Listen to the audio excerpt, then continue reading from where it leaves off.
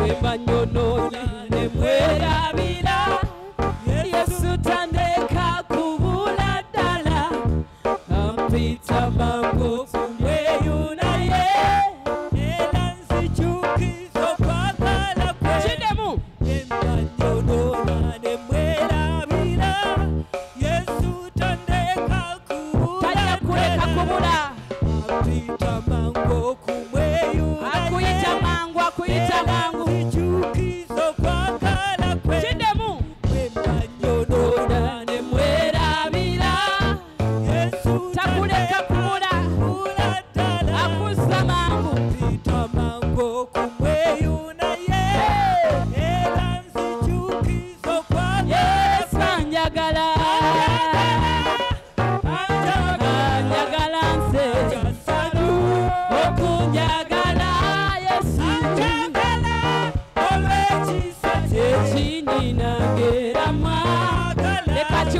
Mugamba nti Yesu nange nkwagala kubanga nange onjagala njagala nze njagala lwakisa kye bannange nesiimye atwagala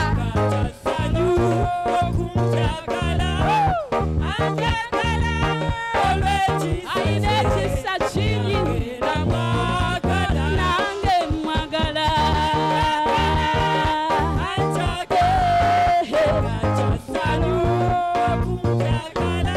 Sanyu Yesu okutwagala olw'ekisa kye yange era mwagala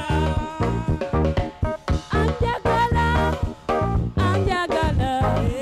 nga kitalo okunjagala anjagala olw'ekisa kye nange kye mba mwagala njagala nze njagala nze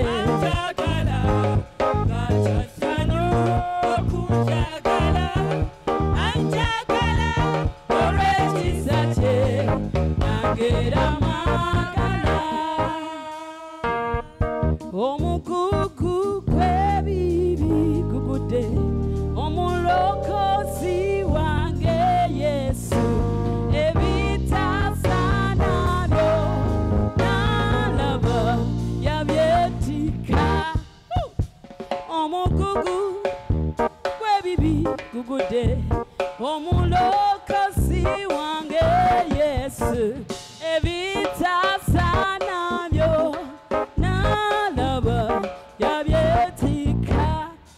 Corner dance.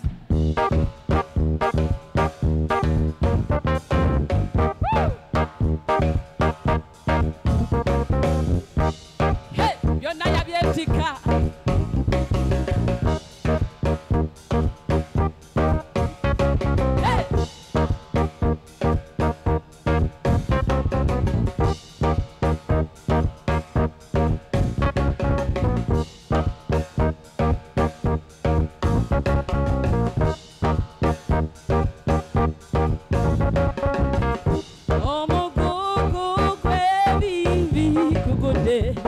Omulokozi wange Yesu ebitasaana byo nalaba yabyetika omugugu kw'ebibi gugudde omulokozi wange ebitasaana byonna yabyetika byonna ndaba yabyetika omugugu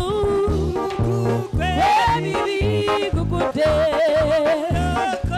omulokozi wo Yesu ebitasaana byo dala yabyetika tumuwe ekitiibwa gw'ebibi byonna gugudde mu linnya lya Yesu omulokozi wange ebitasaana byonna ndaba yabyetika tukutenda ndereza Yesu omusaayi gwo ogunaziza nebaza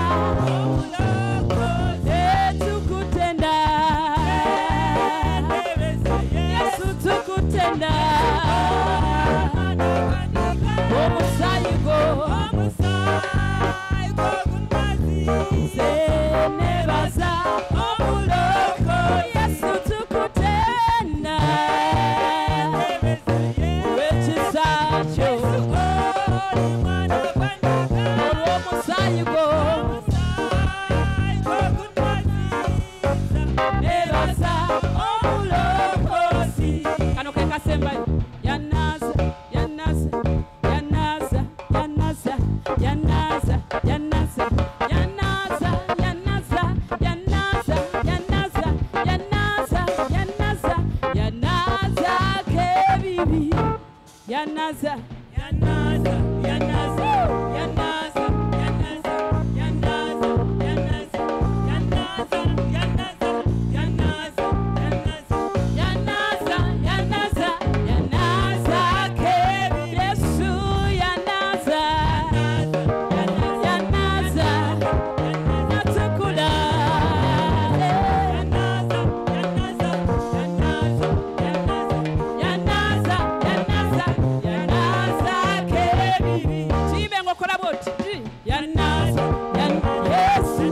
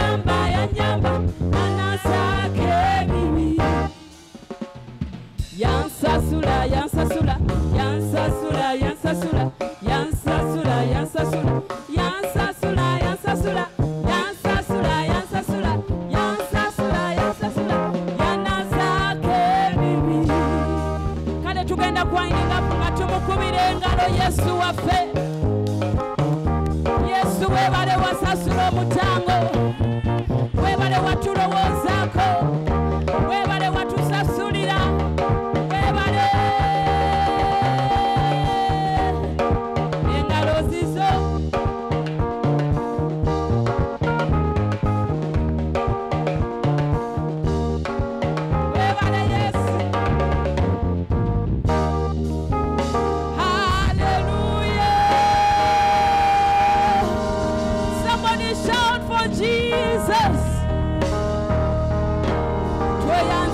Yesu olw'omutango gwe wasasula. Tweyanziza Yesu olw'ekisa kye watulaga. Tweyanziza Yesu olw'okwagala kwe watulaga. Weebale Katonda wange. Tate emirembe gyonna tuli basanyufu nga tumanyi nti watufiirira ku musaalaba. Ekyo kyamalawo byonna. Kyasasula nze kye nalina okusasula. Kyasasula gwe kye walina okusasula. Kyasasula ensi eno yonna. Weebale Yesu olw'omusaayi gwo. Tuli balamu era tuli bawanguzi. N'obulamu obutaggwawo tugenda bufuna lwa musaayi gwa Yesu. Lwa kwagala kwe. Osaanidde Yesu. Osaanidde omwana gw'endiga. Ogulumizibwe gwatuddeko Namulondo ey'ekisa tewali akwenkana tewali akufaanana. Gw'olwazi olw'edda n'edda ekiddukiro kyaffe. Oli munene ssebo. Ogulumizibwe ng'ennaku zonna. Leka buli vivi na buli lulimi lwatule nti Yesu ye Mukama. Tunaakwebazanga emisana. Tunaakwebazanga mu ttuntu. Tunaakwebazanga akawungeezi. Kubanga osaanidde. Oli mukulu empologoma ya Yuda. Osaanidde amatendo. Osaanidde okuyimusibwanga. Osaanidde okuwa ekitiibwa. Osaanidde Katonda omwesigwa. Ani alinga ggwe Katonda waffe? Tunaakunywererangako mu nnaku embi. Kubanga watunaaza ffe abali tebasaanira. Tunaakusinzanga ennaku zonna. Tunaakugulumizanga ssebo olw'ekirabo eky'obulamu. Ayi Mukama osaanidde amatendo. Oli mukulu era ebyo by'okola tewali akufaanana.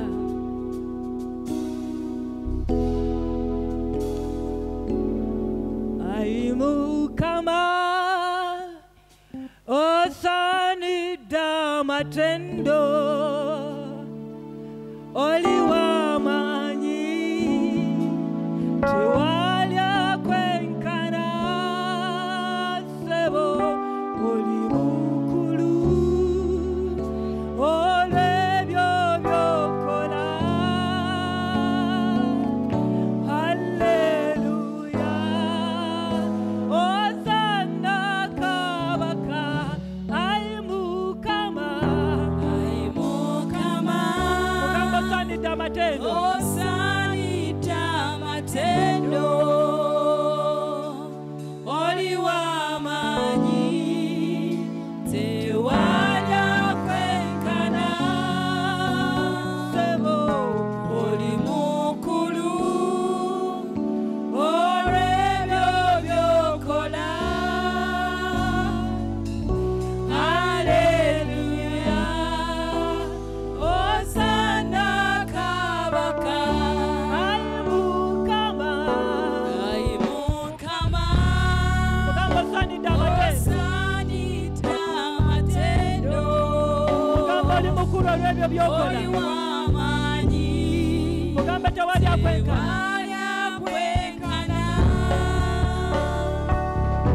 Oli mukulu olw'ebyo by'okola. Haleluya. Osaana Kabaka. Nakwebazanga olw'obulamu bw'otuwadde. Nakwebazanga olw'ekkanisa gy'otuwadde Kabaka. Nakwebazanga olw'abasumba b'otuwadde. Halleluya. Osaana Kabaka. Ayi Mukama. Ayi Mukama. Osaanidde. Osaanidde amatendo. Oli w'amaanyi empologoma ya Yuda. Oli w'amaanyi tewali akwenkana. Tewali akwenkana. Oli mukulu olw'ebyo byokola oli mukulu olw'ebyo byokola haleluya osana kabaka nakwebazanga olw'esente z'otuwadde nakwebazanga olw'abazadde bowadde obulamu nakwebazanga olw'ebirungi byonkoledde halleluya ekitiibwa kikuddire muyimusa akawungazi kaleero mugamba oliwo amanyi tewali akwenkana ssebo tewali akwenkana yesu mugamba oli mukulu olw'ebyo byokola olw'ebyo byokola haleluya osana kabaka byokola tewali abisobola gwe katonda ow'amaanyi byokola teri ayinza kulikola gwe katonda ow'amaanyi mugambe byokola ssabo byokola tewali abisobola gwe katonda ow'amaanyi gwe katonda ow'amaanyi byokola eyo teri ayinza kulikola Yes. gwe katonda ow'amaanyi endwadde zowonyeza zowonyeza teri ayinza kuziwonya gwe katonda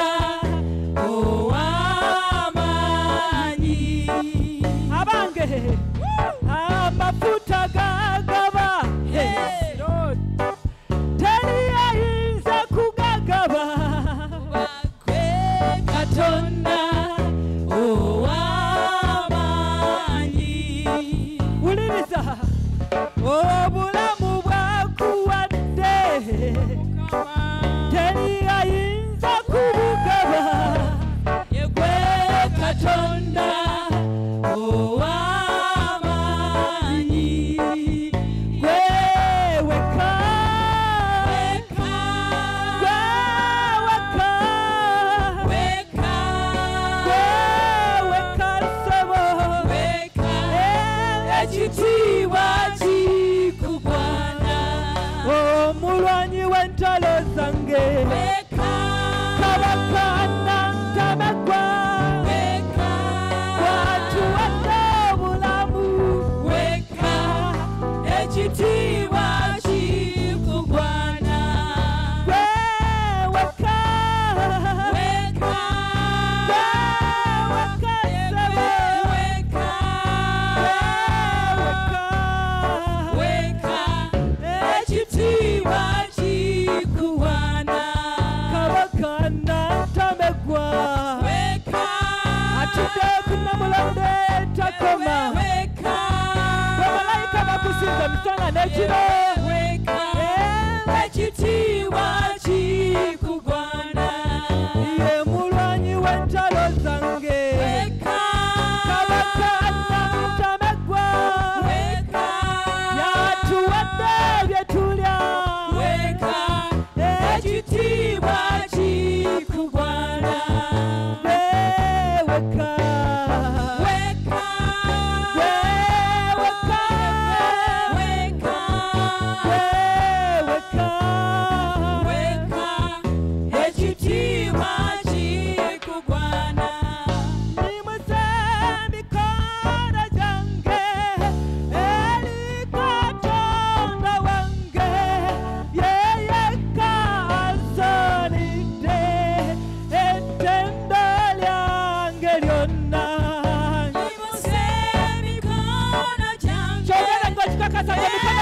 waggulu kubanga yeye kasanidde okw'ekitiibwa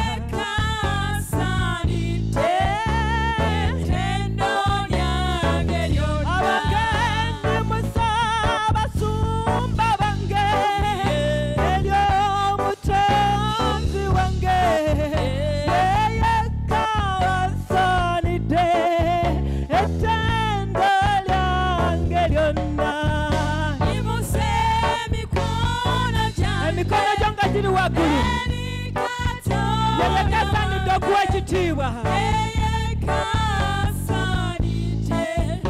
ettendo lyange lyonna gweweka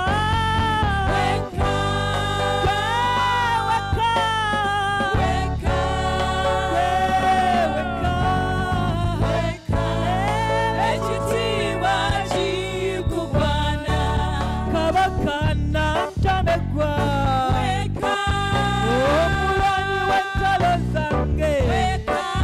omukumi w'obulamu bwange ekitiibwa kikugwana weweka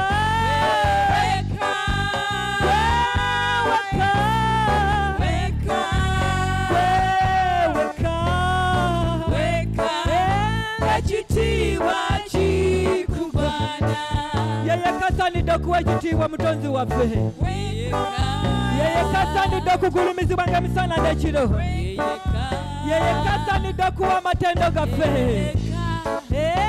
ekitiibwa kikugwana yeye kasanidde okuyimusibwa oyo yeye kasanidde okuwa amatendo emisana n'ekiro yeye kasanidde okuyimusibwa ng'ennaku zonna ekitiibwa kimugwana yeye kasanidde okuvuunamira nga bulijjo yeye kasanidde okusinzibwa nga balema bonna yeye kasanidde okuwa ekitiibwa buli nnaku ekitiibwa kimugwana si nsonga olina ekyokulya oba tolina muwa ekitiibwa si nsonga olina omwami oba tolina mwami muwa ekitiibwa si nsonga olina ssente oba tolina ssente muwa ekitiibwa ekitiibwa kimugwana si nsonga tonnazaala yimusa katonda waffe si nsonga bakugobya mu nnyumba gwe muyimuse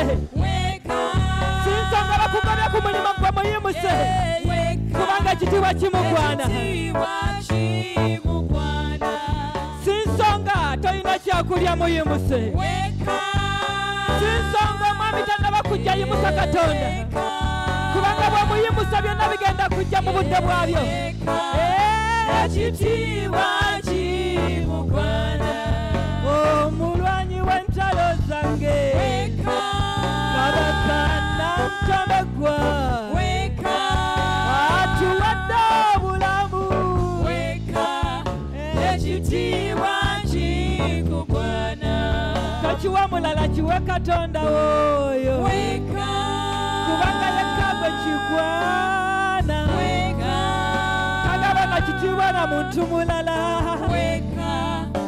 ekitiibwa kikugwana yimusa emikono gy'omuwa ekitiibwa kubanga yekagwe kigwana tagaba nakitiibwa kye na muntu mulala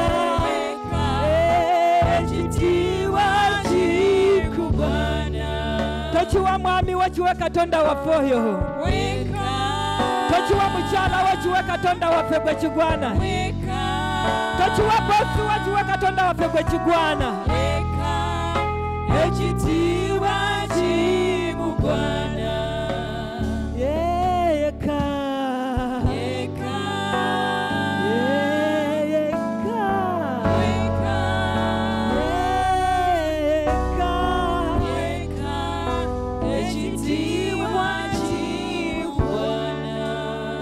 ekitiibwa kikugwana ssebo mukubira ngalo kubanga ekitiibwa kimugwana mukubira ngalo kubanga ekitiibwa kimugwana oyo yaleka bitiibwa nasala wajja ku nsugululo mukubira ngalo kubanga ekitiibwa kimugwana mukama ekitiibwa kikugwana tekigwana bambi baffe wabula kigwanira gwe tekigwanira babosi baffe wabula kigwanira gwe tekigwanira basumba baffe wabula kigwanira gwe kyetuva tukisitula nga tugamba kitwale kyetuva tukisitula nga tugamba nti kitwale kyetuva tukisitula nga tugamba nti kitwale kyetuva tukisitula nga tugamba nti kitwale kitwale Yesu kubanga kikugwana kitwale kubanga kikugwana kitwale kubanga kikugwana kitwale kubanga kikugwana kitwale kubanga kikugwana kitwale kubanga kikugwana kitwale kubanga kikugwana Yesu kitwale kubanga kikugwana ekyamazima ekitiibwa kimugwana ekyamazima ekitiibwa kimugwana ebiramu ebina bisinza misana nekiro nga tebikowa nga bigamba nti osaanidde ekitiibwa kikugwana naffe twegasse ku biramu ebina kawungezi kaleero nga tugamba nti ekitiibwa kikugwana ssebo ekitiibwa kikugwana gw'omwana gw'endiga bannanga ekitiibwa kimugwana yatudde ku namulonde y'ekisa ekitiibwa kimugwana yatudde ku namulonde y'ekisa munnanga ekitiibwa kikugwana Yesu akawungezi kaleero ekitiibwa kikugwana omwana gw'endiga osonidde empologoma ya Yuda bw'owuluguma tewali kisigalawo bw'owuluguma tewali kisigalawo bw'owuluguma tewali kisigalawo wuluguma kawungezi kaleero eri buli mbeera ya muntu nga tumaze okuyimusa ekitiibwa ne tukikuddiza wuluguma mu mbeera zaffe zisaasaane oli mpologoma ya Yuda bw'owuluguma byonna bivaawo oli yakuloota ng'ozze mu kisenge kye ng'ofuuse empologoma ya Yuda n'ayita nti Yesu n'amugamba nti nedda nze nzuuno yayita nti Yesu n'agamba nti nze nzuuno natuusadde empologoma bw'otuuka byonna biwuluguma bw'otuuka endwadde zivunnama bw'otuuka buli kimu kisaasaana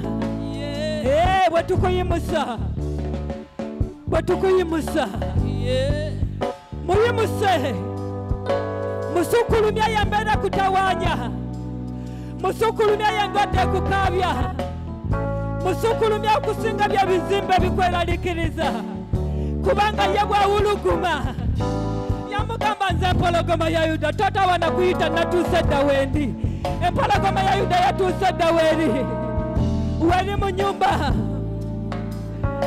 bwe tumuwa ekitiibwa kamatendo twasoose ne tumugamba nti taata ekitiibwa kikugwana twasoose ne tumuwa ekitiibwa ne tumugamba nti taata ekitiibwa kikugwana kati bwe tumuyitaka yagamba bamubeera babiri oba basatu ne mumpita ngenda kukamasa kati gammwe tafa ku kibiina afa ku mutima ogwewaddeyo tafa ku kibiina afa ku mutima ogwewaddeyo mukama abaana bo beewaddeyo akawungezi kaleero bamaze okuyimusa ekitiibwa ne bakikuwa bamaze okuyimusa ekitiibwa ne bakikuwa jangu okemase kati gaabwe oseeteze buli kyonna kye babadde balaba nti lusozi lunene ojjawo byonna bibadde bikulumbadde mu maaso gaabwe nabo banaayimusa emikono ne bakusinza nga bagamba nti tegabadde maanyi gaffe wabula abadde oyo nga bagamba nti tegabadde maanyi gaffe wabula abadde oyo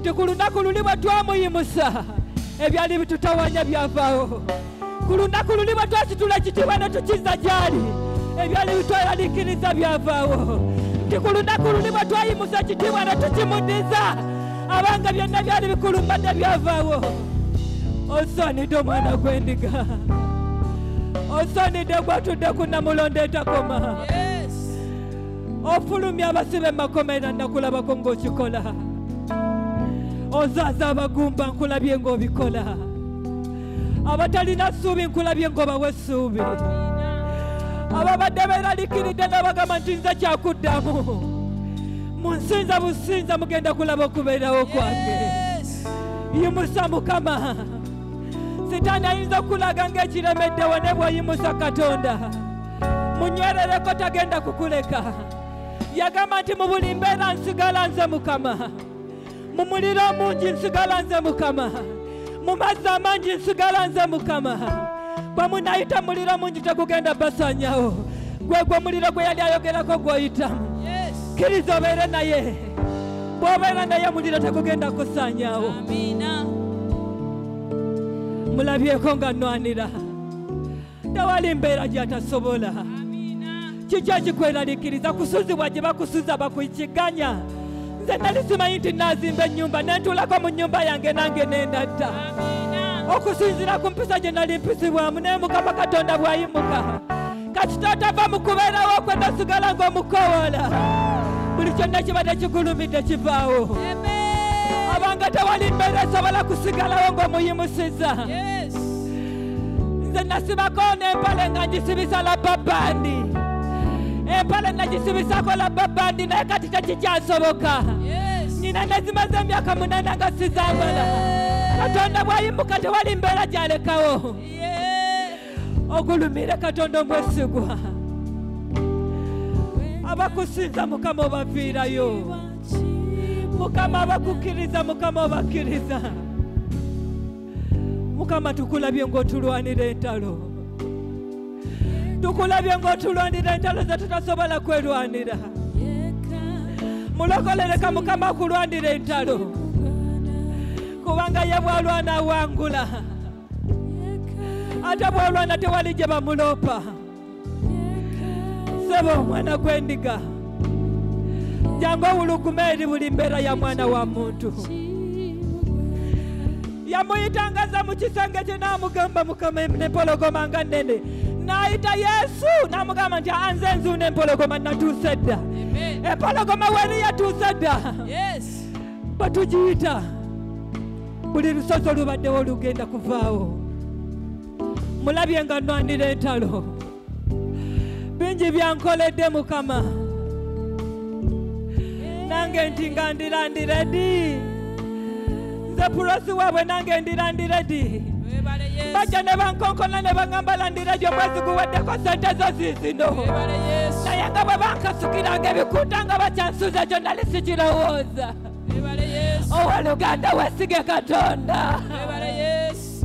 Weesige Katonda.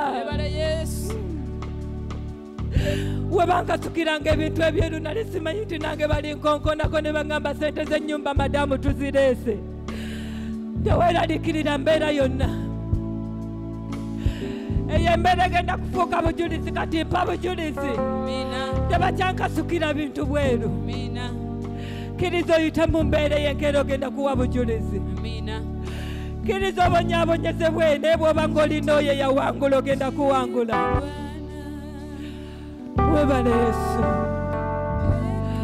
Weebale omusumba omulungi. Weebale tunakuwa kiffe Mukama tetulina kye tusobola kusasula. Tetulina kye tusobola kusasula ku bingi by'otukoledde. Tetusobola na kubibala, tetulina na kye tusobola kusasula. N'obutuukirivu bwe tugamba nti butuukirivu nziina mu maaso go. Ogulumizibwe Katonda omwesigwa. Ekitiibwa kigwanira gwe Yesu wange. Ekitiibwa kigwanira gwe Yesu. Ekitiibwa kigwanira gwe Yesu. Yeyeko omwana gw'endiga. Ekitiibwa kimugwana. Sinsonga mbeera ki gy'oyitamu gwe muyimuse buyimusa. Buli lw'omuyimusa n'omugamba ekitiibwa kigwanira gwe. Asobola talina kimulema.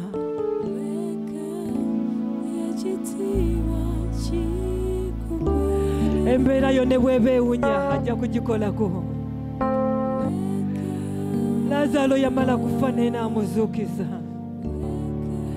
Byolaba biringa ebifudde mu bulamu bwo. Muyita nti munnange jangu okole ku nsonga zange. Ekyamazima ng'abaana b'abantu waliwo watutuuka ne tutendewalirwa. Ne tugamba Mukama naye kino naakisobola. Naye ne tumala ne tuyimusa emikono gyaffe ne tugamba nti asobola. Ekitiibwa kimugwana. Abanga ekitiibwa kigwanira oyo yekka. Abanga ekitiibwa togezaako n'okiwa omwami wo. Omwami wo tajjawo ekitiibwa kya Katonda. Omukyala wo tatwala ekitiibwa kya Katonda. Omulimo gwo tegukufuukira Katonda. Wabula byonna byakola gamba bugambi nti Mukama ekitiibwa nkiddiza ggwe. Buli kyonna kyonna kinabawo mugambe Mukama ekitiibwa nkiddiza ggwe. Ewakabiri bulungi omukyala akuyisa bulungi Mukama ekitiibwa kiddire ggwe. Bakasitoma tubafunye ku mirimu simanyi gaffe tetukola nnyo naye ekitiibwa kiddire ggwe. Ekitiibwa kiddire oyo. Ekitiibwa kiddire oyo. Ekitiibwa kikuddire Yesu.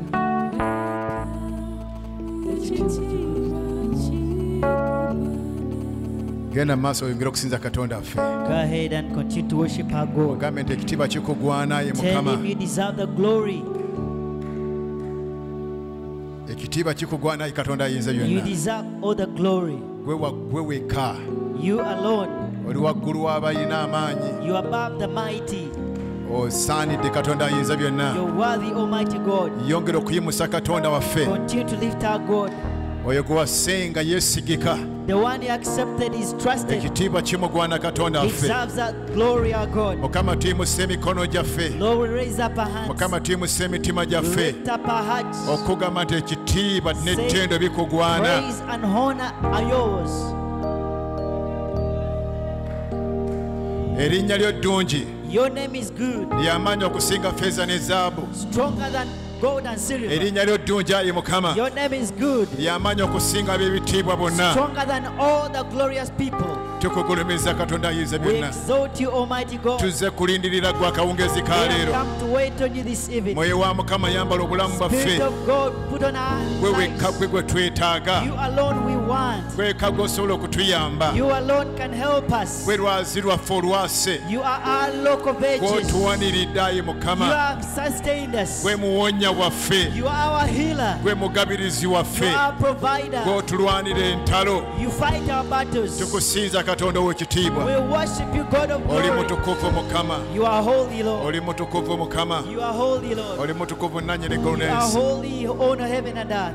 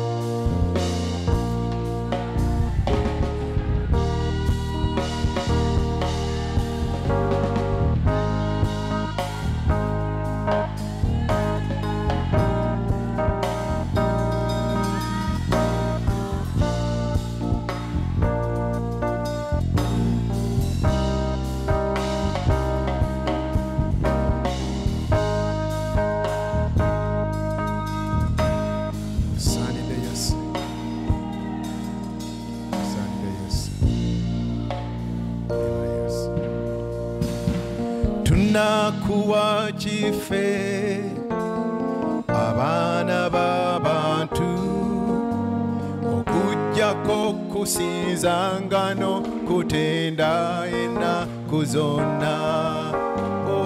Tunakuwa kife abaana b'abantu okujjako kusinzanga n'okutenda ennaku zonna. Tunakuwa kife kabaka omusinzi oyo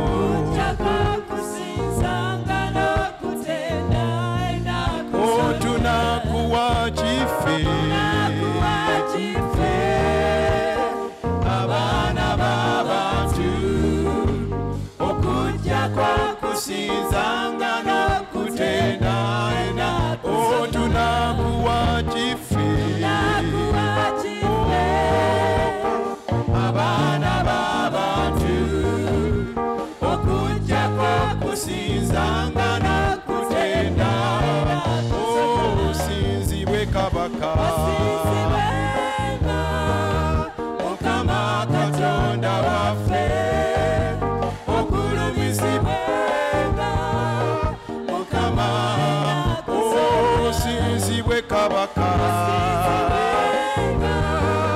Mukama Katonda waffe okulumizibwenga Mukama osinzibwa sobola Mukama Katonda waffe okulumizibwenga Mukama osinzibwa omusawo sinzo yatuwonya Mukama Katonda waffe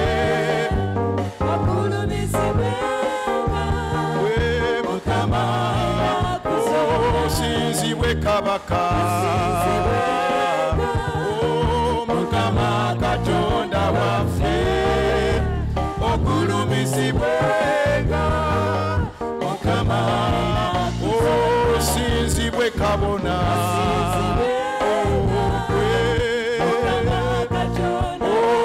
tumusinzi oyo Mukama osinzibwa omuwonya yimbako yawonya ng'oyimusa abalwadde bonna mu fellowship yaffe yonna gye bali omuwonya abakyalire osinzibwa omuwonya abalwadde kansa abalwadde sukaali abalwadde emitima abalwadde amagulu Katonda omuwonya abawonye wonna we bali osinzibwa omuwonya asumulula enda z'abaze esibye awonye ebizimba mu mbuto z'abantu awonye abalwadde emitwe egitawona osinzibwa omuwonya yimuso yawonya muyimuse mu famire yo muyimuse mu fellowship tumukkirize olunaku era okuwonya abalwadde sinzibwe kabaka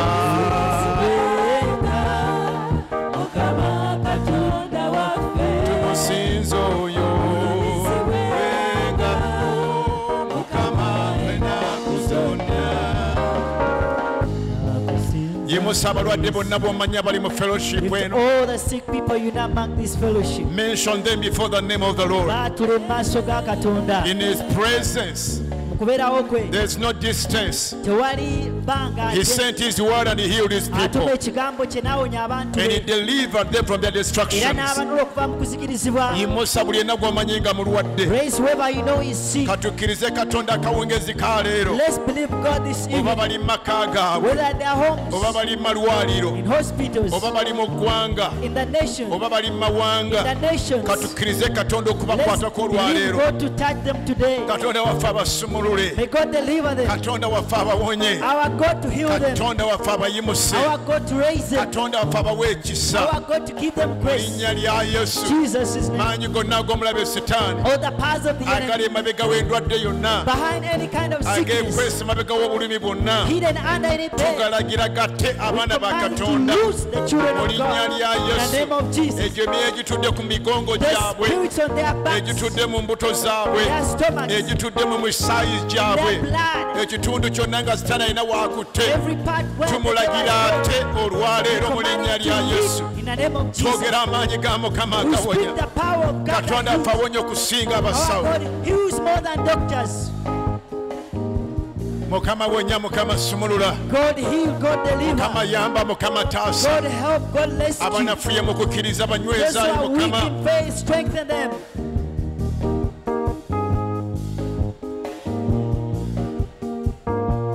Tukugulumiza Yesu kubanga oli mulungi. We exalt you, Jesus, for your good.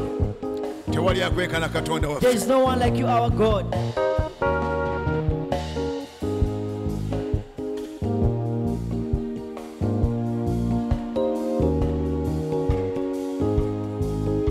Abasisinkana abawonye.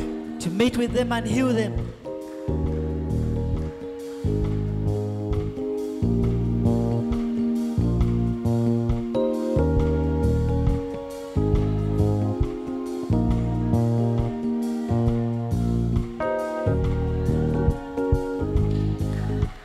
Genda maaso sabagoba emyoyo gy'obunafu. Go ahead, pray against spirits of weakness. Spirits of infirmities you contend against in the name of Jesus. Tukuwakanya mu linnya lya Yesu. Genda mu ntalo ez'omwoyo goba ekyoyo gy'obunafu. Go in the spiritual realm and cast that spirit of weakness. Kinafuya abantu mu mibiri gyabwe. Weakening people in their bodies. Kinafuya abantu mu mbuto zaabwe. Weakening people in their berries. Ekinafuya abaana baffe. Weakening our children. Ekinafuya bazadde baffe. Weakening our parents. Ekinafuya abaweereza bannaffe. Weakening our fellow Kigobe, ministers. kigobe, Cast kigobe. it out. Mu linnya lya Yesu. Jesus' name. Yatula maanyi. Yatula kuwangula. Confess power. Yatula Confess kudda victory. bujja. Confess revival. Yatula kuyimusibwa. Confess liftation. Yatula kwambazibwa maanyi. Confess Mu linnya lya liftation. Yesu. In Jesus' name.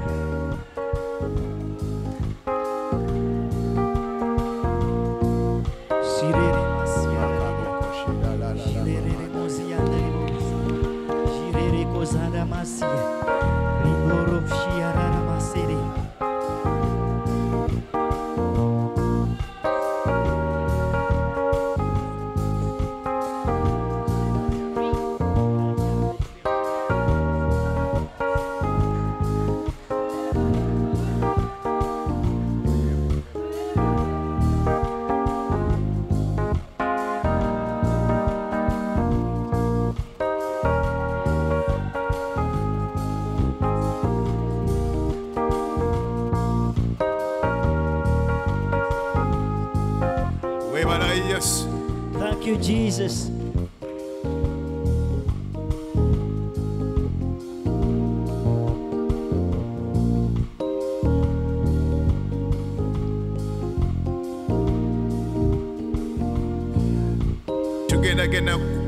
We are going to spend another moment praying that the Lord encounters us as individuals. Tugenda twalayo akaseera tusabe nti Katonda atusisinkane ng'abantu sekinoomu.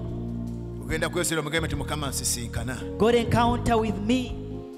Nsisinkana Katonda ayinza byonna. Encounter with me, Almighty God. Katonda wonna wakusisinkanira. Wherever God encounters with you, Ebyafaayo biteekwa kukyuka. your history has to change. Kyetwagala okusaba olunaku lwa leero. It's what we want to pray this evening. Tekiyamba muntu yenna kujja mu kanisa n'oddayo nga bwe It wazze. doesn't help anyone to come in church and go back the same. Bwe tuba nga tuzze mu kubeera okwa Mukama. If you have come in the presence of God, Katusabe Katonda atusisinkane. let's pray God to encounter with Kubanga us. ekikulu ye waali. Because the best thing is that it's with Bw'asuubiza us. nti babiri basatu bakuŋŋaana mu linnya lyange When he wendi. promises 2 or 3 when they gather in my Ye name, waali. is he here? Ne bw'obeera omuzibe eri okubeerawo kwe. Your heart in his presence. If you're blind to his presence, Bw'obanga oli muzibe eri okubeerawo nothing will ever change in your life. tewali kirikyuka mu bulamu bwo. So we want to be that God gives us a revelation that he is here. Tusaba Katonda atuwa okubikirwa nti waali. Let him touch us. atukomeko Like fire, let him melt whatever doesn't belong. ng'omuliro leka asaanuse buli ekitali kyaffe. Leka jengo omuli asaanuse byonna mu ggwe ebitali bibye. Let him come like fire to melt whatever that is not of his. Ebidowooza byonna, Every mentality, ebirowoozo byonna, every thought, enjogera yonna, every kind of talk entambula yonna every kind of nga walk siiye mu ggwe. that is not his, Mugambe nti Mukama leka eyokebwe let it go, ng'omuliro. let it be burned Mu like linnya fire. lya Yesu. Jesus is name. Mukama jjula omutima gwange. God, fill my heart. Gw'oba ofuga obulamu bwange ayi Reign Mukama. over my life. Fuga amaaso gange. Reign over my Fuga eyes. amatu gange. Over my ears. Fuga ebirowoozo Over my byange. thoughts. Ofuge olulimi lwange Reign Mukama. over my tongue. Ofuge emikono gyange Reign Mukama. over my hands. Fuga ebigere byange ayi Reign Mukama. over my feet. Ebyange byonna Mukama All fuga. my things, reign over them. Fuga ayi Mukama. Reign, oh God. Nzize kulindirira ayi I Katonda have ayinza come byonna to wait on you, olwaleero. Almighty God.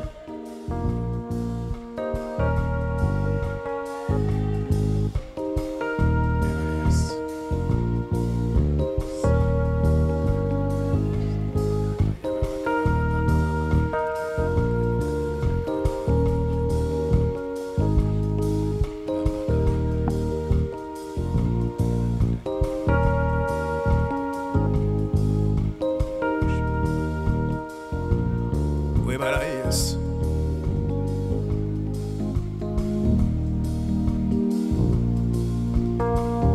Linda Yesu, linda Yesu, alina manyi.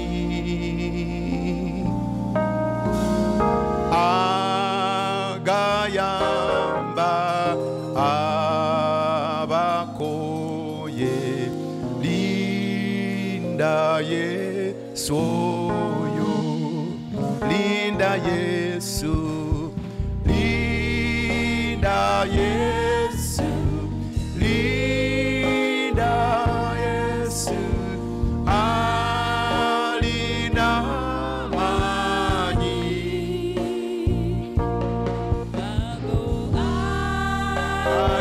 Agayamba we, linda Yesu oyo, linda Yesu, linda Yesu, linda Yesu, alina mamanyi. Oh, agayamba abakoye, linda Yesu oyo, linda Yesu, linda Yesu, linda Yesu oyo, alina manyi. Agayamba, agayamba abakoye, linda Yesu oyo, ekisa kye, ekisa kyo kinyoma, kirina amanyi. Agayamba okulongola abakoye, n'okubawonya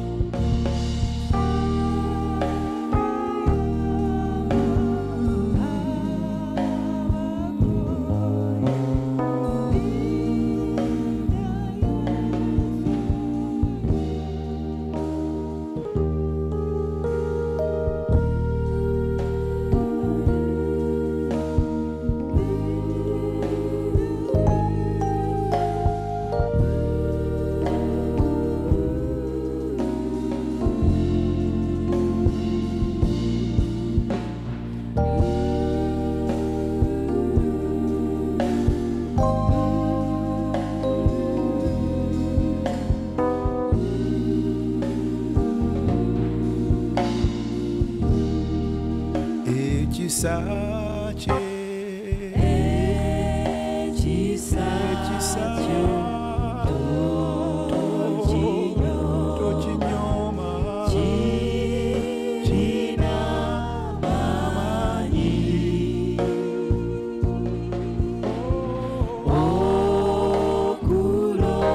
okulokola abakoye n'okubawonya.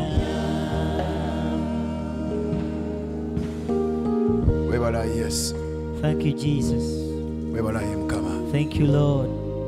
webale katonda ayinza byonna Thank you, Almighty God. ngenda kusaba tuyimbe n'amaloboozi gaffe nga weewulira I want us to sing with our voices while you hear your song. nzikiza ekisa kya katonda bwekiri I believe the grace of God is here. ekisa kya katonda bwekiri ku The bulamu grace bwaffe of God is here on our lives.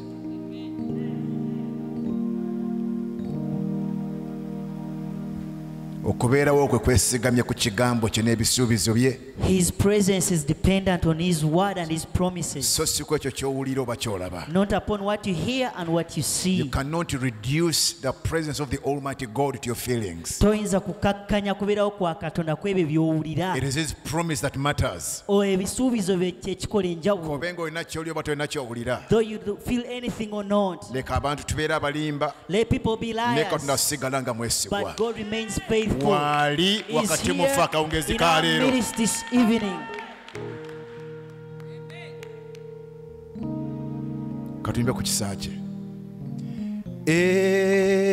Ekisa kye tokinyooma kirina maanyi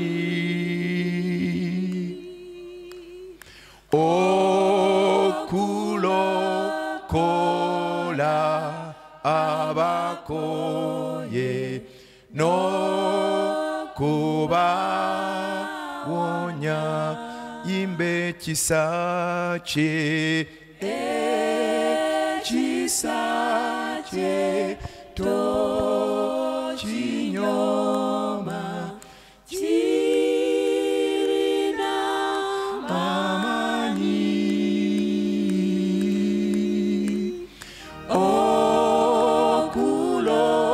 okulokola abakoye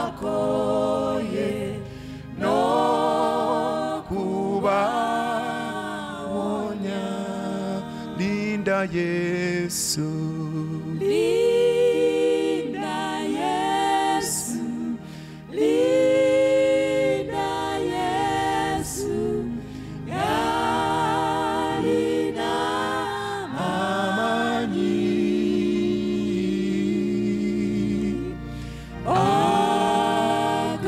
Agoyamba,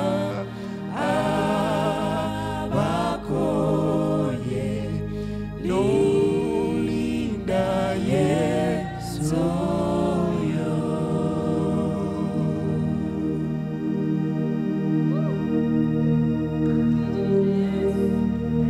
Webale Yesu, webale Ayi Mukama, webale Ayi Katonda ayinza byonna.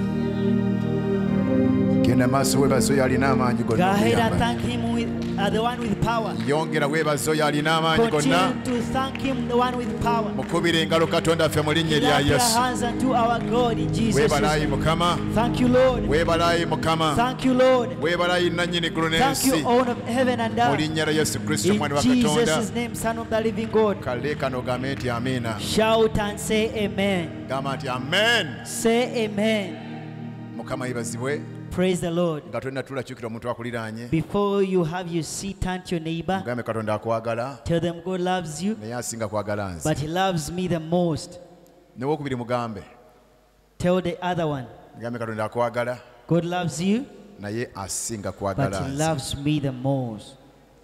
Kale gwasinga okwagala gamba nti To amen. the one He loves, say amen. Amen. Ka twebaze Mukama Let us thank God. olw'abaweereza batukulembedde tubakubireko mu For the ngalo ministers, let's appreciate them. mu linnya erya Yesu. In Jesus' name. Amen. Amen. katwale eddakiika ntono nga tusoma ebyawandiikibwa We take a few minutes reading ate scriptures tugende mu kusaba. and then we go in prayer. Zabbuli 9:17 Psalms 90:17. kanyiriri mwe tujja kye tutambulirako omwezi guno It is gwonna. the verse where we derive our theme for this Nga month. kagamba NIV egamba nti okuganja okuva eri Katonda kubeere ku ffe. May the favor that comes from God be upon us. Era Mukama akulaakulanya emirimu gy'emikono And may gyaffe. God prosper the works of our hands. Ayi Mukama kulaakulanya Oh emirimu Lord, gy'emikono prosper gyaffe. the works of our hands. Bwe bayisalayo gamba nti amiina. If it's your prayer, say Twogera amen. ku kigambo kya kukola omwezi We guno. are talking about this word of work this month. Okukola work. Work. Ne bagamba ku mulundi guli nti work must not be looked at as an inconvenience.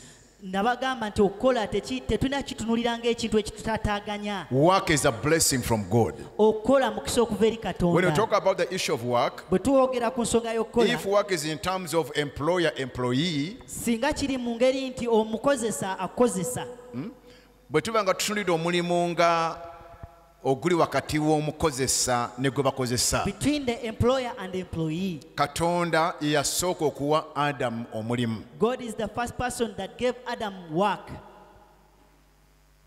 Tulifiira Luganda? Are we together? God gave Adam work. Katonda yawa Adam omulimu. So we looked last time and we said that work is any activity that is going to involve your physical energy and your spiritual energy. Tuli twagamba nti okukola kyekintu ky'ogenda okuteekamu amaanyi go agagenda otwala eby'omwoyo n'amaanyi go ag'obuliwo. Okukola si maanyi gano gokka It ag'omubiri. is not only the physical energy. Bwe tunaaba nga tunaakola mu ngeri Mukama gye yadesigninga obulamu bwaffe okukola, If we are to work the way God designed it for us, njagala tumanye nti okukola kutwala omubiri kutwala n'omwoyo. I want us to know that work takes the body and the spirit. Twakola ekibalo wiiki eno yennyini We made a calculation this ne very week. tugamba nti omuntu abanga akola okuva ku ssaawa 2 paka ssaawa 11 If someone works from 8 up aba to akoze 5, ssaawa mmeka? Ssaawa nga 8. about 8 hours. Tugamba nti mu nnaku 5 In the 5 days, oba okoze ssaawa 40. you have worked 40 hours. Katugambe tukola Saturday Maybe you don't work on oba Saturday okoze ssaawa 40 ng'okoze You have regular job. for 40 hours. Ne tukibalamu nti omuntu ajjumbira okujja mu kanisa Someone who comes to church, ajja ku Lwokubiri n'amala essaawa 2 mu he kanisa, comes on Tuesday 2 hours, ku Lwokutaano essaawa 2 mu kanisa, Friday 2 ku hours, Sunday on Sunday essaawa 2 mu kanisa oba 3. 2 to 3 hours in church. Si bwe kiri? Kati gatta 2 Add ogatteko 2 olwokutaano, 2 ogatteko 2 olw'omukaaga, plus ze ssaawa 2 meka mu at kanisa? Saturday. Those are how many hours? Essaawa meka? Ze ssaawa 6 mu wiiki, 6 hours in a naye week. ng'essaawa 40 ogamaze gy'okolera. 40 hours you spend them where you work from. Kati bw'otunuulira ebyawandiikibwa, When you look at God the has scriptures, interest in what you and I do. Katonda ayagala nnyo okuteeka essira ku ebyo by'okola nange We must byenkola. not only glorify God 6 hours in church, tetuteekeddwa kugulumiza Katonda ssaawa 6 mu kanisa. bw'oba ogulumiza Katonda essaawa 6 z'omaze wiiki ng'oli mu If kanisa, you glorify God for the 6 hours you spend in church, singa Mukama onoomugulumiza essaawa 40 ng'oli bweru, ojja kubeera waggulu nnyo okusinga abatagulumiza if you Katonda. exalt Him for the 40 hours of work, then you have exalted God more than those people that do not know God. Tulife n'abooluganda? Are we together? So when we talk about the issue of Bwe ministry, twogera ku nsonga your y'obuweereza, work, look at it as a ministry. kati omulimu gwo gulabe ng'obuweereza. Whatever you do, Buli oba kyokola, oli house boy, oba oli You're a house house girl, boy, oba ovuga house pikipiki, you're a oba oli boda mulimi, rider, look you're at a whatever you do as an assignment from God. tunuulira ekintu kyonna ky'okola ng'omulimu oguva eri Eyo Katonda. y'engeri yokka gy'ogenda okulaba ebyamagero eri gy'okolera okusinga ne mu kanisa. That's how you're going to see miracles where you work from more than in church. But if you only look at work as a means of getting money, Kati singa otunuulira okukola ng'engeri y'okufunamu ssente, work is more than money. kiki ekisinga ssente? Look at omulimu kisinga nnyo ssente. Is more than money. Katunuulira w'okolera Look at where you work nga from kye kituutu kw'olina okugulumiriza as Katonda. the platform to glorify God. Olaba uli ekyeŋŋamba gambe nti amiina. Buli wantu wonna w'omala essaawa ennyingi, Wherever you spend many hours, kitunuulire ng'ekituutu kw'ogulumiriza look Katonda. at it as a platform to glorify Say, as God. you're riding your motorbike, Ng'ovuga epiki yo, that is your platform. ogwo gwe mukutu gwo. How is God glorified in your border katonda business? agulumizibwa atya mu mulimu ogwo gwa How is he boda? glorified in your garden? Agulumizibwa atya mu nnimiro When yo? you are in a classroom, Bw'obanga oli mu how kibiina, is God glorified in your classroom? katonda agulumizibwa atya mu kibiina? Okutuusa nga tutandise okutunuulira emirimu gyaffe nga ebituuti Mukama by'atuwadde. Until we come to the level of seeing our work as platforms. Work from is going God. to be abundant in our lives. Olwo okola kujja kutufuukira omugugu. Tewali ngeri yonna gy'osobola kukulaakulana No anywhere you can prosper ng'ekintu ky'okola kikuzitoowerera. when whatever you do is a burden Okay, for you. kisobola okukuzitoowerera Could be burdensome for naye you, Katonda bw'abanga akirimu but if God is involved era in ojja it, kikulaakulaniramu. you prosper in it. Awulire gamba nti You amiina. had to say amen. Twayogera ku bintu bisatu We talked about three Katonda things byawadde buli muntu yenna okumukulaakulanya. that God has given everyone to prosper. Because God is interested in your welfare. Katonda afa nnyo gwe okubanga okulaakulana. Tulina waffe zaffe ttaano. We have our five W's. Muzimbuulire. Esooka. One, Wangi? Ekigambo ey'okubiri. Worship ey'okusatu musonze wali. Wangi? Welfare ey'okuna. Witness ey'okutaano. Warfare. Kati ekigambo kino ekya now welfare this word welfare, tosobola kubeera you bulungi can't be well okutuusa nga you have begun to honor work as a blessing from until God.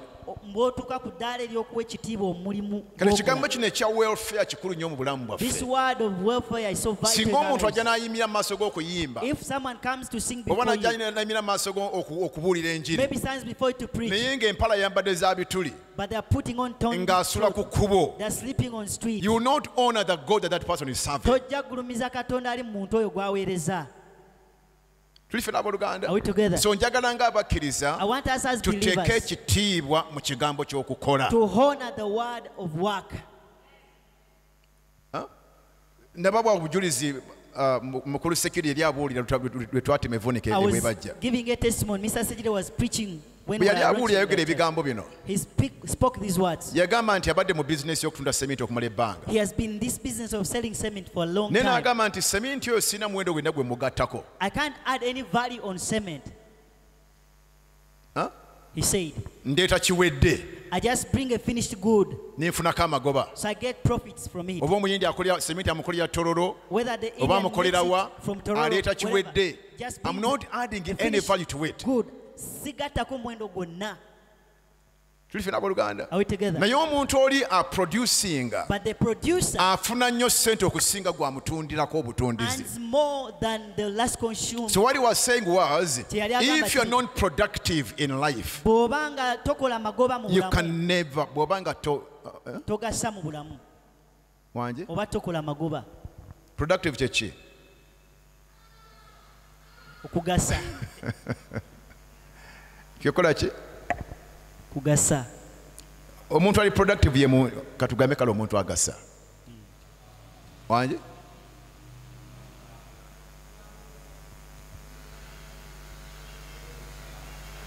Omuntu yekubisaamu, omuntu alina byakola. Someone who's doing See, something. if you're going to prosper, Bw'obanga ogenda his kulaakulana, question was, ekibuuzo kyali what are you producing? kiki ky'okola kati? Huh?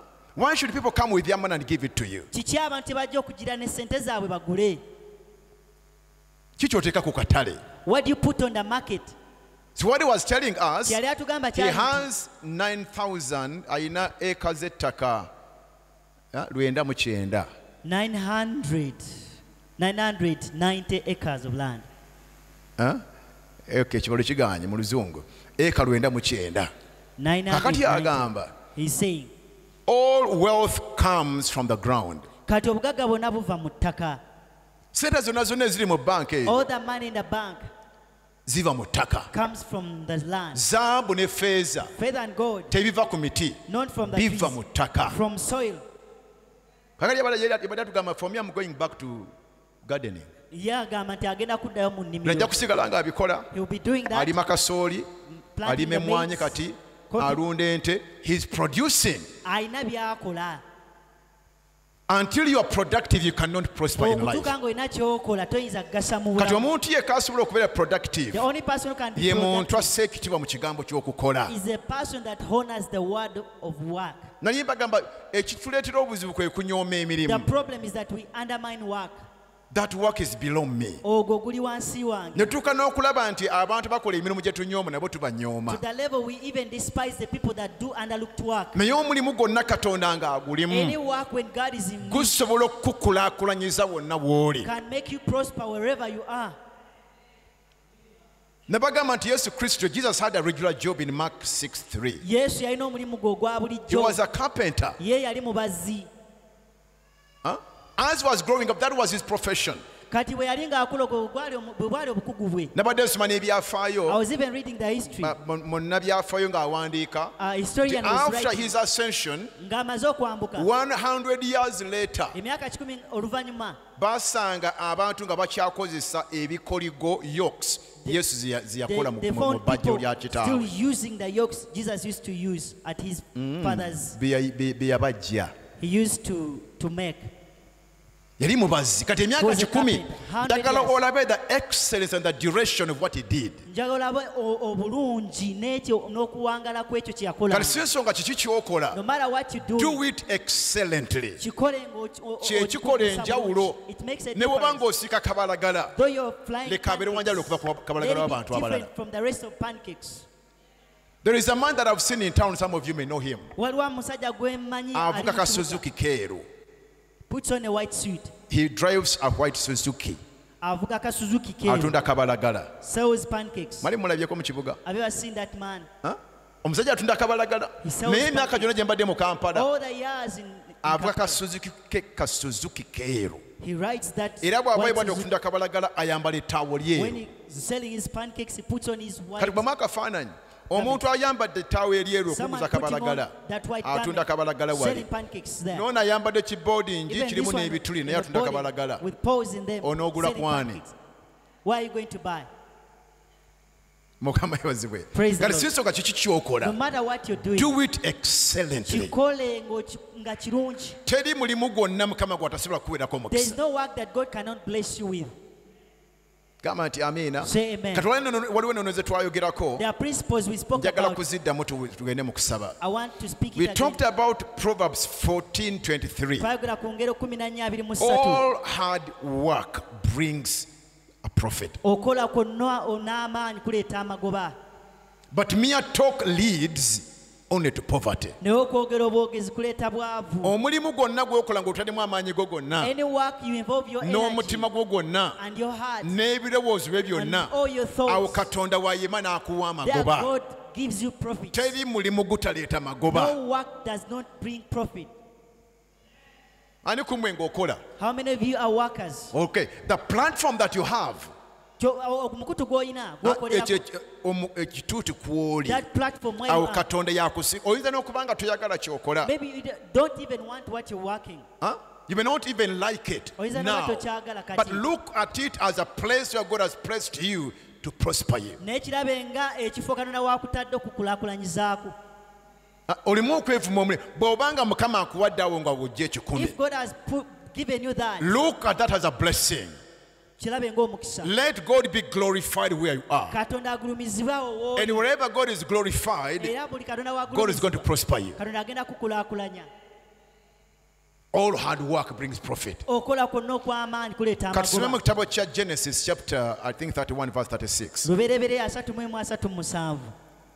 Lubereberye 31:36. 31:36. Story Yakobo akoze emyaka 20. Jacob had worked for 20 Kakati years. adduka okuva eri Labani. Now he's running away from Laban. Myaka 20 abadde akola. 20 years has been Bwe working. tuba nga tusaba olwaleero tugamba As we are praying, we Katonda wa say, Ibulayimu, God of Abraham, Katonda wa Isaaka, Isaac, Katonda wa Yakobo, and Jacob. bonna baali bagagga. all were wealthy.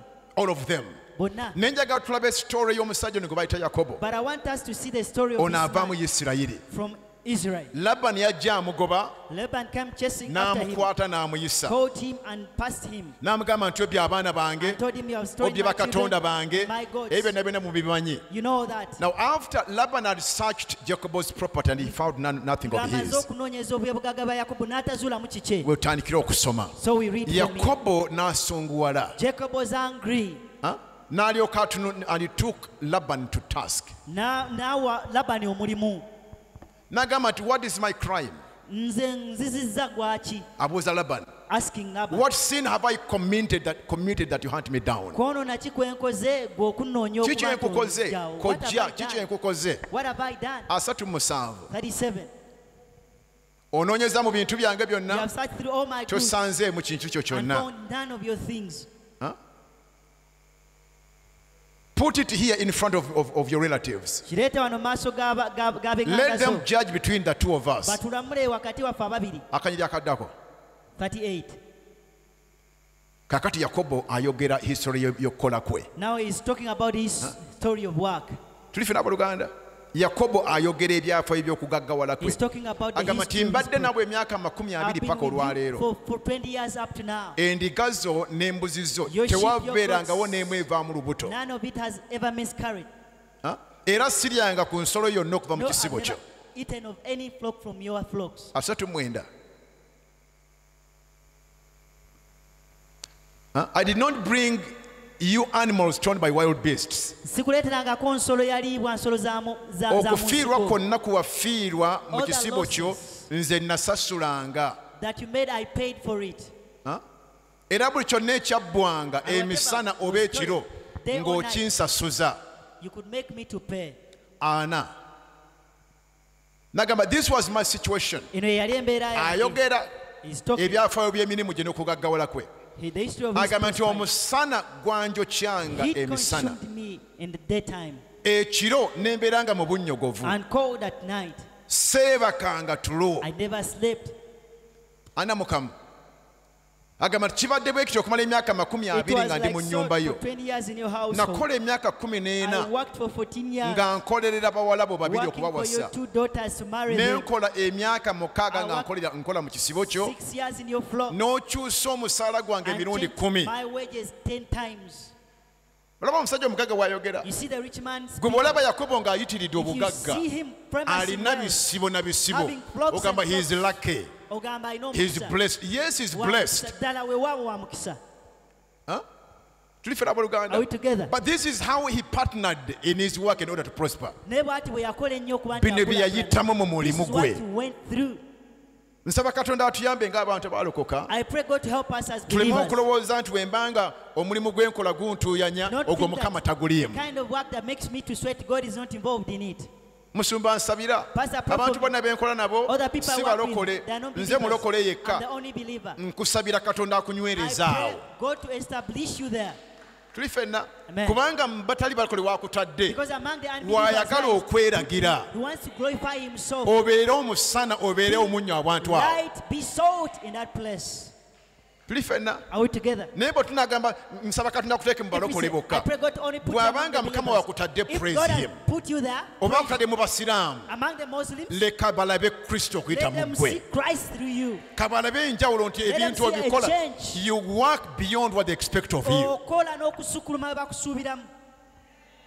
Tuli ffenna abooluganda, ebintu bino Yakobo byayogera, All these things Jacob singa has omuntu mentioned. yenna kufa abiyitamu ku mulimu If gwe, anyone goes through them, you'll come to a conclusion, God doesn't want me to work here. ojja kumaliriza ogambe nti kano atayagala nkolere wano.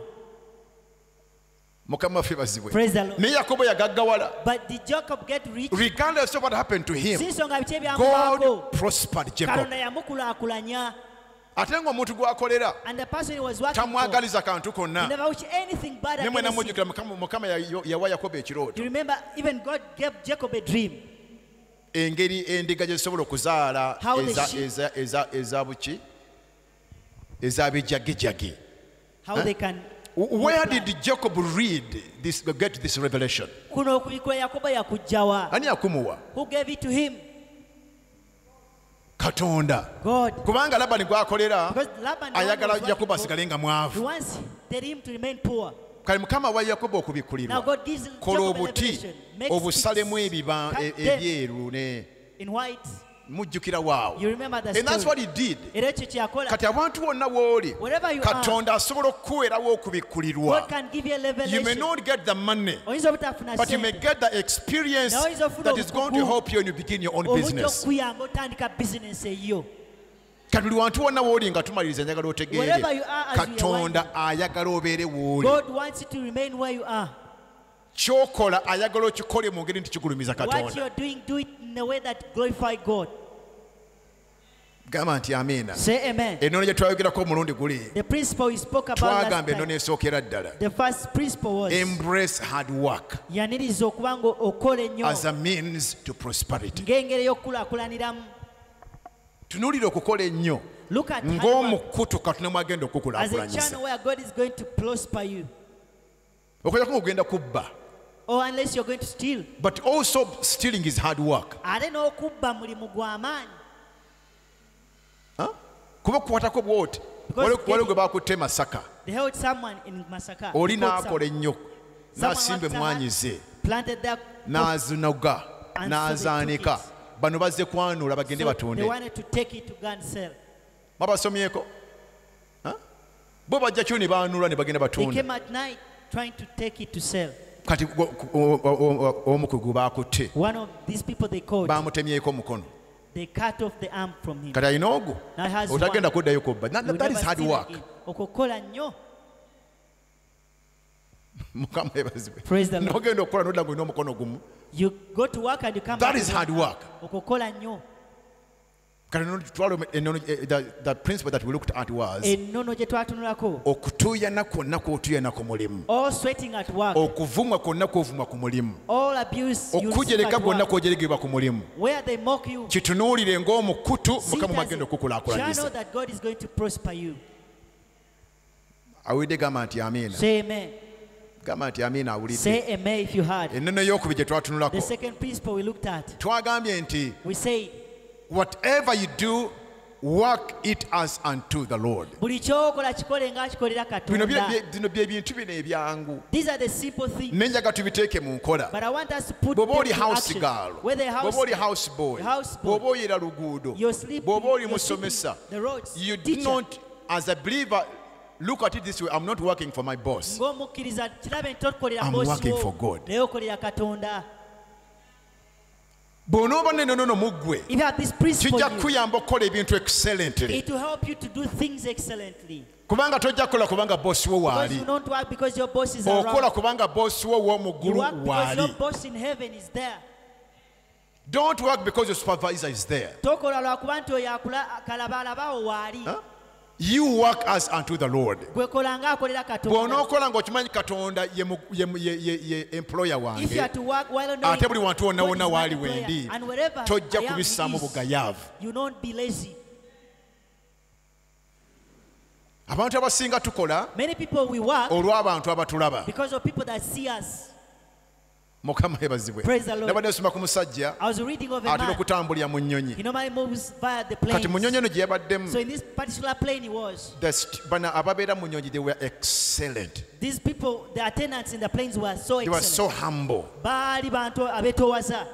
Nga takirabangako. He had never seen it. Era anywhere. n'ayita omukubo n'amugamba nti bannanga, He I called have one of the traveled in attendants. planes. Nze ntambulidde mu nnyonyi. Sirabanga bantu bakola mu nnyonyi bali this humble. I've never seen people working in a plane nga betoowaze. So caring. Nga bafaayo nnyo. Kyava amugamba nti ssebo, So he asked him, sir, olaba omukyala oli ali ku siiti mu maaso you wali, see the other lady in the front? oyo akulira abakozi b'ennyonyi bonna mu kampuni y'ennyonyi eno. Is the boss to all the workers in this plane, Mu kampuni yonna. in the whole company.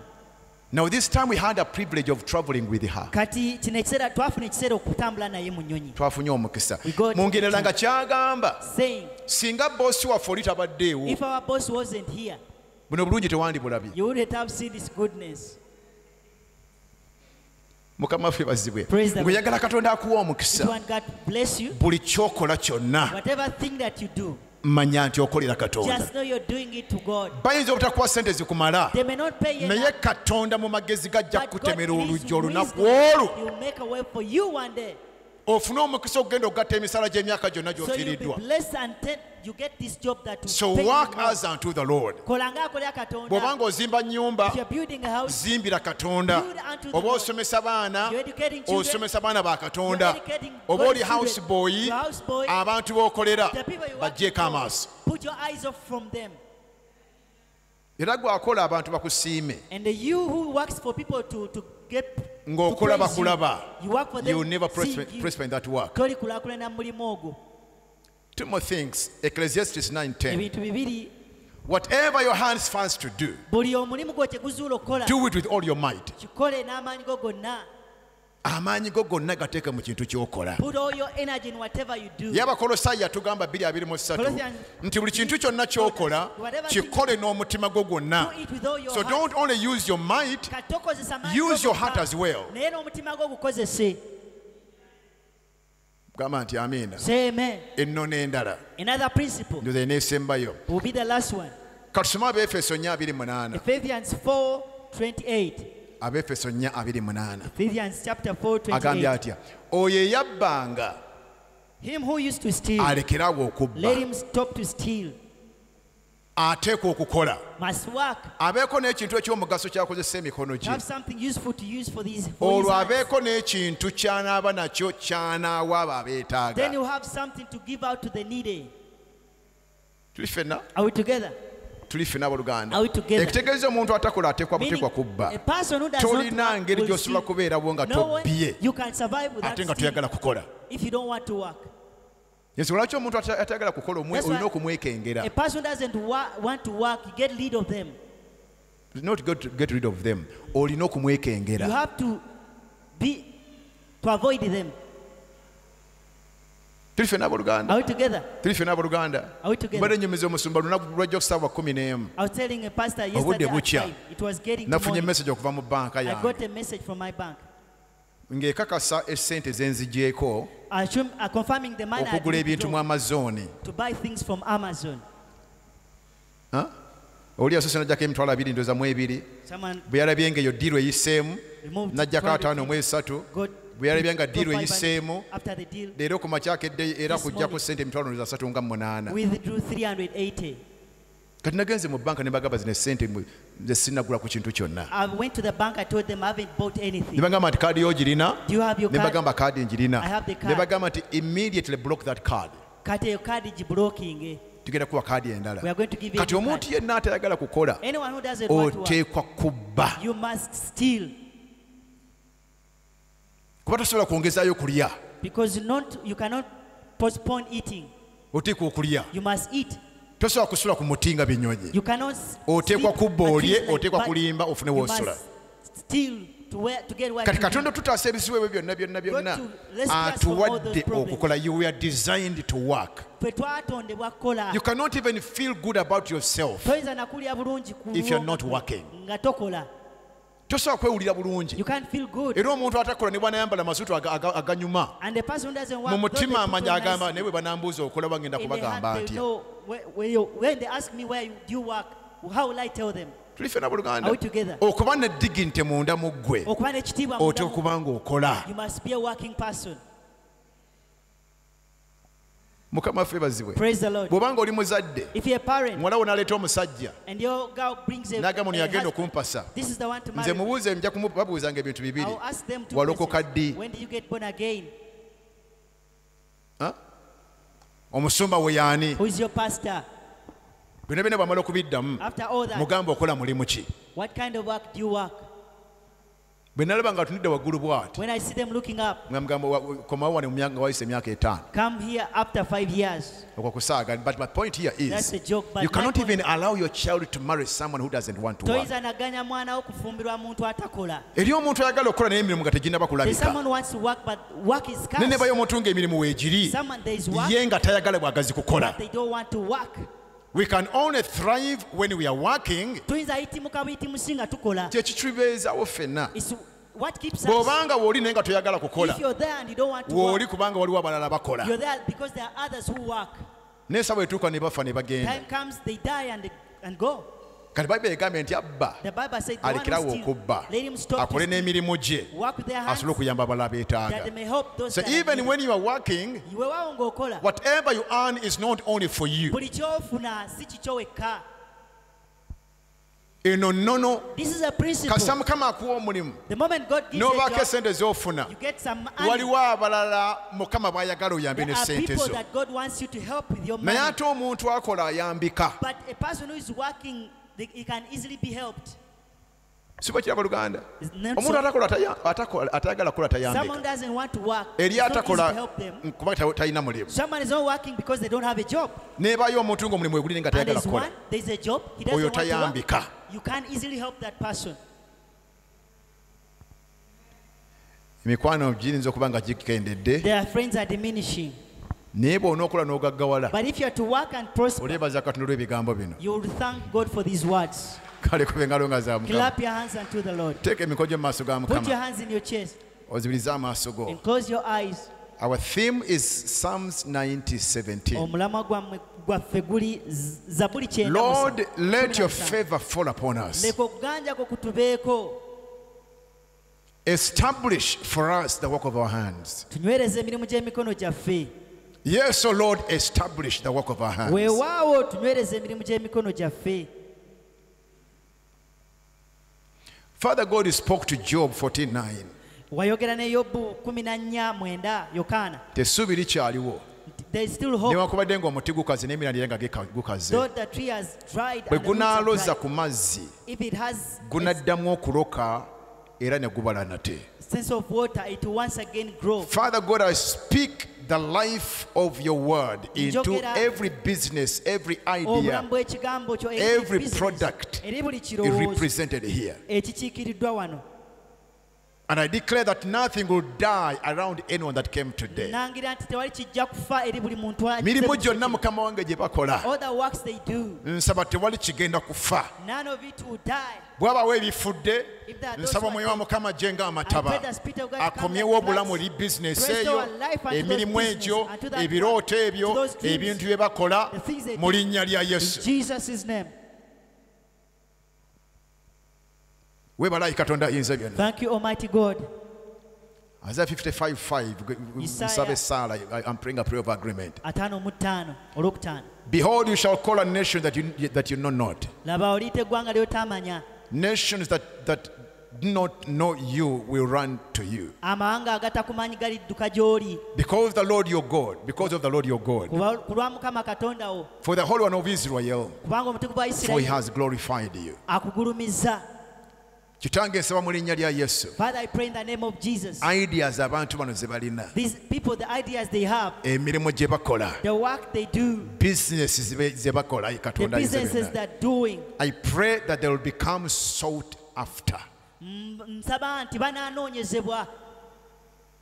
Ekyo nkikusabira mu linnya lya I Yesu. pray that for you in the Babe name nga of bwegambye nti amawanga ganadduka okujja gy'oli kubanga like kutandika how ekitiibwa the Bible kyange. said nations will come after I you. pray that because the of their people that you need in your particular work will come looking for you. Nsaba nti abantu be weetaaga mu kifo ky'okoleramu ekyo I pray that banajja gy'oli. organizations, local and international, will come looking for Nti you. ebitongole eby'omu ggwanga ne mu mawanga May binaakunoonya. God connect your ideas to people that are going to promote them. Katonda akuyunge ku bantu abalina ebirowoozo abagenda ozimba ebirowoozo byo. Ekyo nkikusabira mu linnya lya I Yesu. pray that for you in the Kuba name guno of Jesus. omwezi gwe twogera ku kukola. Because this month we are talking about Katonda work. ayagala kukutwala ku ddaala eddala ery'okukola amagoba. God wants to take you to another level of making profits. Era wonna sitaani wabadde aliira amagoba. Wherever the devil has been taking Ng'aleeta profit, abalyazaamaanya. bring people, Ng'aleeta devouters, abatasasula. those devouters, Ng'ofuna devouters, ssente endwadde ne zizitwala. get money and Ebyo sickness omwezi and guno take bigenda kubeera mabega wo mu linnya lya Yesu. this month they will be behind you, those things.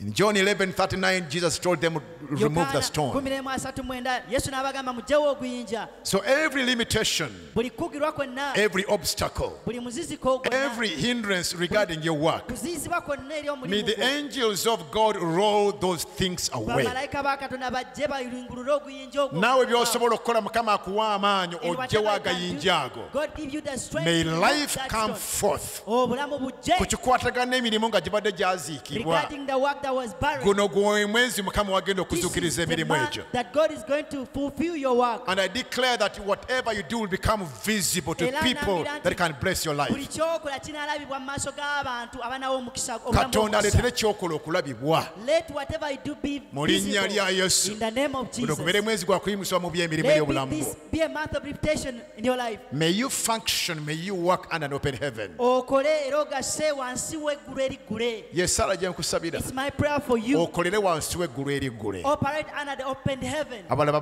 ne bwe banaabeeranga mu kyeya The others are in the mukama storm. n'akuwanga enkuba God ey'omukisa will always give you a rain of blessing. wanika emikono gyo mu maaso ga Raise mukama those hands before God. taata nsaba mu linnya lya yesu Father, I pray in the name of Jesus. okuganja kubeere ku baana babaze olunaku Favor be lwaleero upon your children that n'abo came today. bonna abali ku online Even those watching egyo online. emikono Those egiyimusiddwa hands lifted. mukama onyweze God emirimu gy'emikono egyo Establish the works of those hands. weewaawo mukama nsaba simba Yes, nyweza I pray, establish, kulaakulanya strengthen, prosper, gaziya widen emirimu gy'emikono egyayi the katonda works of ayinza those byonna hands in na the buli name kintu of the kyonna Master. kye babadde bafiiriddwa And whatever that lost, omukono gwo gukikomyewo omugabo gwa may your mirundi hand ebiri restore it 7 wakikolera times. Ruth You did it for Ruth. wakikolera bangi You abakwesize did it for many that wakikolera trusted you. Yakobo You did it for Jacob. wakikolera Peetero nga bagenze okuva ne batatafuna You worked kantu it for konna Peter. They had kikolera prayed the whole emikono night gino to ayi katonda ayinza byonna work it for these hands, Almighty God.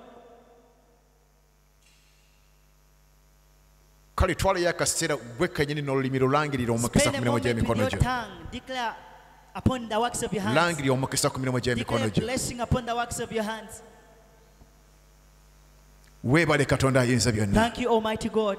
weebale katonda omulungi Thank you, good God. tuyamba ayi katonda atakyuka Help us, unchanging God, ku kikwatagana n'emirimu regarding work, okuba nga tusobola okwenkanyankanya emirimu n'okukkiriza that we may be able to equate work and faith. byonna bye tukola mukama leka ekitiibwa n'ettendo bikuddire Whatever thing we do, may the glory be back to you. ekitiibwa n'ettendo mukama bikuddire Glory and honor back to tumanyi you. mukama okoze okusinga bwe We know, God, you tusabye have worked more than we have mu linnya lya prayed. yesu kristo omwana wa In katonda Jesus' mighty name, Son of the kale kuba living engalo God. nga za Clap mukama your hands unto the Lord. yongera okuba engalo nga za Once mukama mu again, linnya clap your lya hands unto the yesu Lord in Jesus' name. amen Amen. amen Amen. katuweeye mu nnyumba ya Let mukama us give in the house of ngenda God. kusaba oyimirire I'll request you to rise up on your feet. tugenda kuwaayo mu nnyumba ya We are mukama going to give in the house of God. amen Amen. kale emiya buli muntu yenna Everyone rise up on your feet.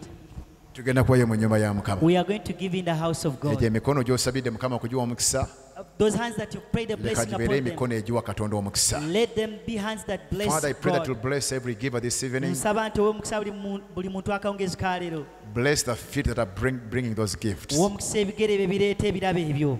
In the mighty name of Mu Jesus. linnya ery'amaanyi erya May the Yesu. Lord bless you. May the Lord keep you. Katonda akuwe omukisa kuume. May the Lord be gracious to Akubeerere you. wa kisa. May the Lord establish the work of those giving hands. Anyweze emirimu gy'emikono gye gigaba. May God connect you with the hands of people here and abroad Katonda akuyunge ku mikono gy'abantu wano ne mu mawanga that are going to bless you financially. abagenda okuwa omukisa mu byensi. Kusabidde mu linnya lya I Yesu pray that for Kristo, you in the name of Jesus, Mwana wa Katonda. Son of the living God. N'ekisa kya Mukama waffe Yesu Kristo, okwagala kwa ayi Katonda, okussa ekimu okw'Omwoyo Omutukuvu bibeere naffe ffenna n'abooluganda bonna emirembe n'emirembe. Amen. Amiina. Mukama ennyo omukisa. God bless you. Mwebale kujja akawungezi ka Thank you leero. for coming this evening.